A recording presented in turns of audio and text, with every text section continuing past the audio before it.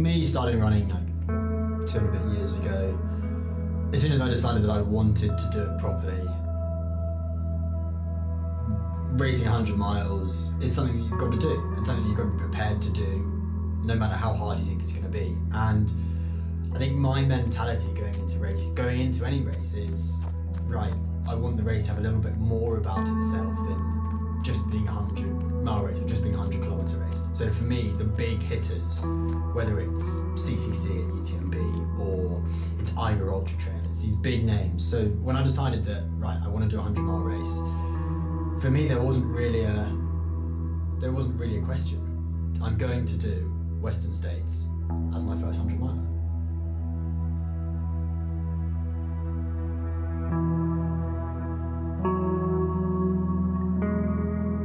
I'm just looking forward to the whole experience, but then also getting to line up. It's my first 100-miler, second race in the US.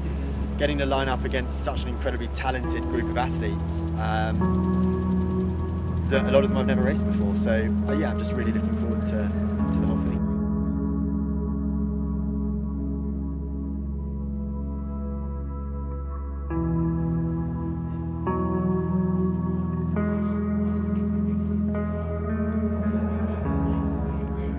This is going to be 40 miles further than I have ever run before, which is pretty daunting for someone who's only been running for 2 years. I reckon on the start line, I'm probably the person who's run the least amount of ultramarathons. Or maybe least miles. Yeah, and the least miles in races, 100% in races, and probably, I think this is my 6th.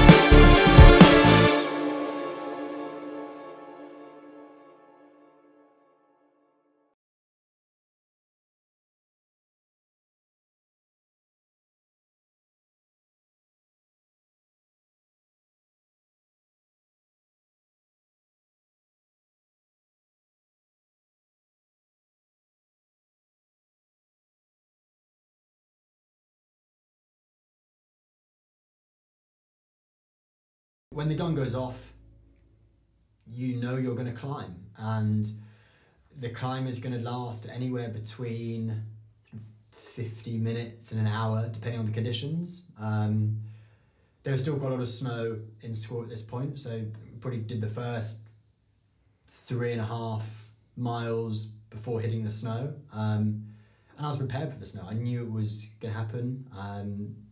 So that then played a role in my shoe choice, making sure that I had shoes with a bit more grip on them. And yeah, we had, before the top of the escarpment, another 3-4 miles in the snow. My sort of word for the day, certainly at this point, was patience. And I knew that in order to achieve what I wanted to achieve, having never done a 100-miler, was to be patient. These races are so long, opportunities will present themselves, mistakes will be made by myself and then also the other runners. So being patient and seeing these opportunities arise and then taking those opportunities was my game plan from the gun. And that's something that I'd spoken with Alison before the race, and something that we'll continue to do for the remainder of my ultra running career.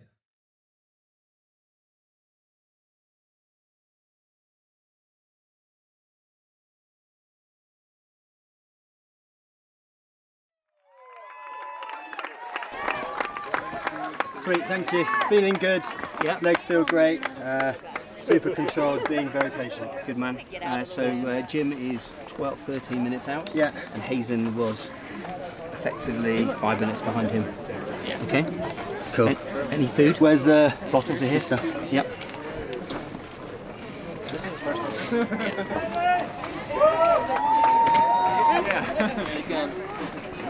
And did they stop here?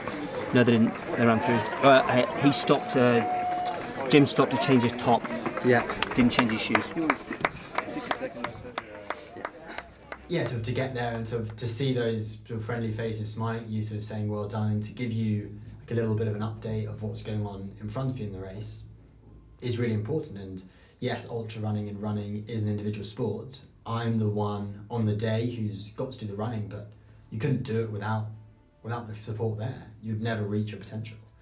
And I think that's something really special that I've got around me, is this group, it's probably the best way to describe them, of crazy people that believe in what I'm doing and make a difference from me being a good runner to being a very good runner. And that's something that I couldn't do without the support from those around me. Excellent start. Long way to go. Yeah, process. Yes, absolutely.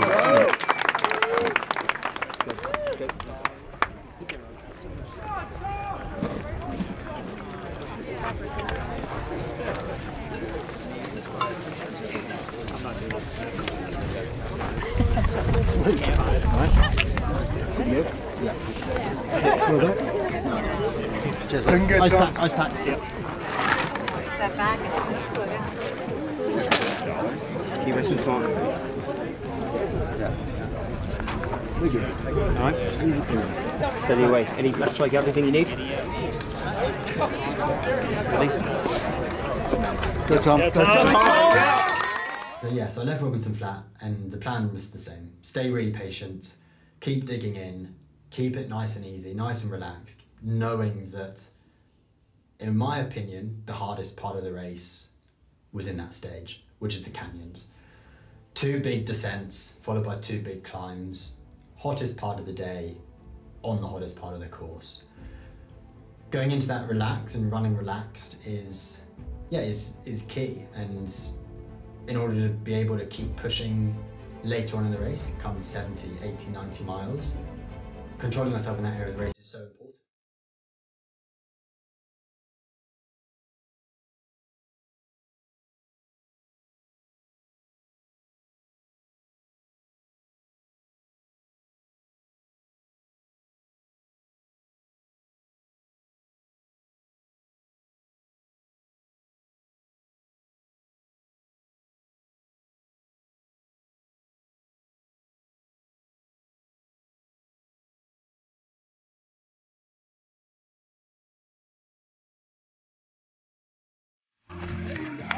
Nice and easy.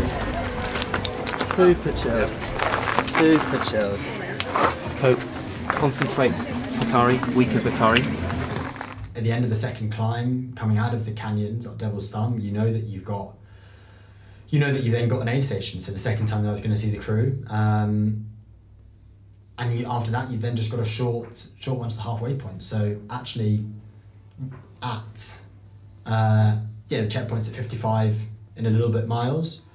It's a great place to sort of reflect and be like, right, actually, this is we're 55 miles into the race. Like, we've broken the back of the course. I knew the sections from there till the finish, and yeah, it's now time to still be patient, but start to take a couple more risks. So Jim will be coming through. yeah, He's 25 minutes. not worried about Jim. Yeah. So Daniel has literally just gone 72.5 minutes here. He's literally just gone.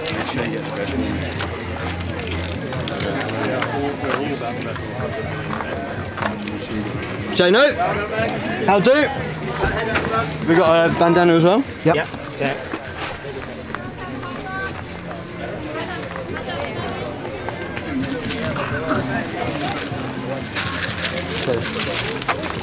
You want to push it first? Yeah. You can walk with me. Yeah.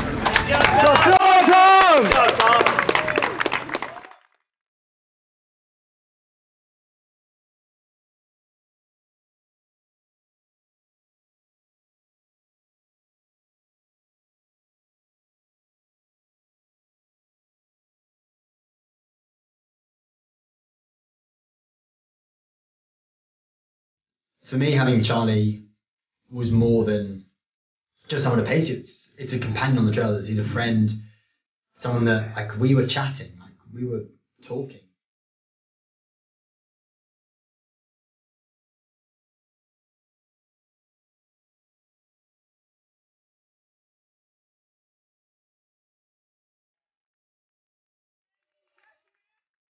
Shirt change, yes or no? No. Yeah. Perfect. Power on the legs. Hikari, strong or light?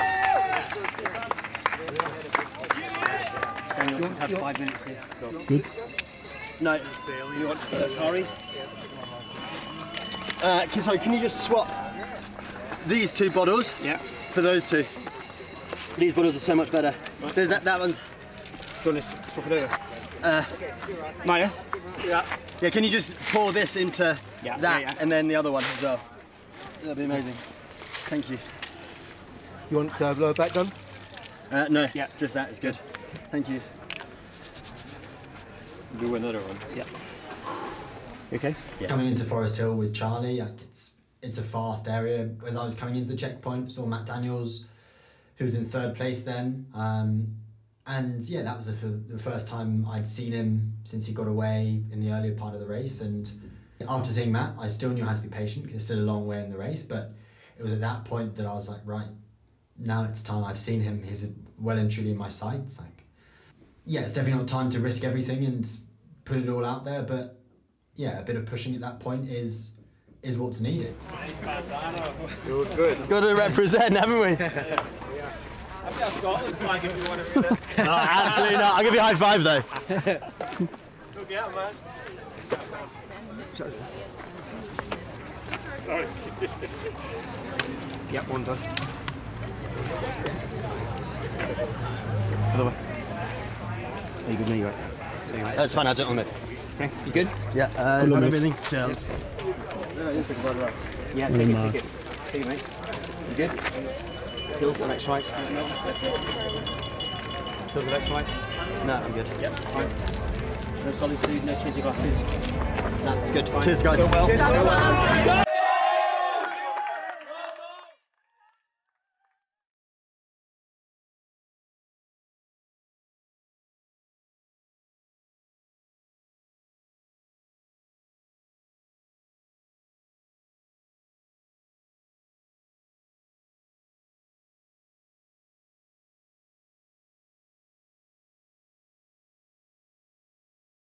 At this point, the process really kicks in, and maybe 10-15 minutes after leaving the road onto the trail, sort of caught up with Matt Daniels, and just brushed past him, breezed past him, felt really strong at this point, opened my stride up a bit, wanted to drop him and make sure that he didn't sort of come back on. And yeah, that was the last time I saw him, and this now sort of put me into 3rd place. Good job. Come on, boys. And if you want to jump into the water, it's on this side. Cool, that's fine. Do you know how far behind the next is? Okay, cool. No, we don't. You were 5 minutes at the last checkpoint. Well, we were 5 minutes ahead. You were 5 minutes ahead at the last checkpoint. Yeah. Okay, great. We'd have put a bit of time on there. Okay, cool. One handheld. Wait, one. Eyes bandana. Don't scare me. Okay, I'll do the water. I'll do the water. Okay, good clue. I've got a couple of...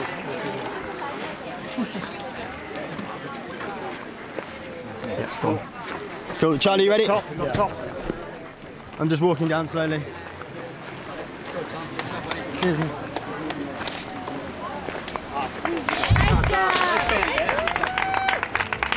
Thank you. Okay, good luck. Come on! You put a lot of pressure on yourself to get that podium finish. And so you're almost running, yes, I'm still looking forward to the runners in front of me, but I'm also far more aware of what's going on behind me. And you do get a little bit paranoid in these races. You think, right, am I going quick enough? Are people going to gain on me? Are people going to catch me? And you've just really got to try and blitz that out of your mind and just genuinely just focus on the process.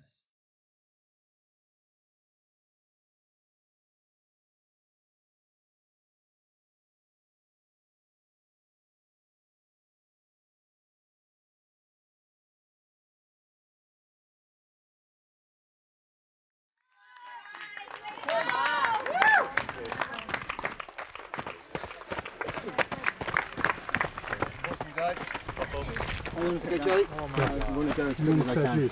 Yep. How much? You're half an hour behind Jared. Yeah, Jared's I'm almost under. finished. Yeah, but You're behind about me. 20 minutes. 18 minutes. 18 minutes. Yeah. Is Gels here? You're fine. You're fine. Take whatever you want. You want some We all in one Red Bull, please. Red Bull. light? No, I got Reno. If he goes on from here. Somebody needs to give Brad his Red Bull. Hey, dude, you look great. Just quick, do really quick. That's wait. You look good, dude. Thank you so much. Run fast. I've got 18 minutes.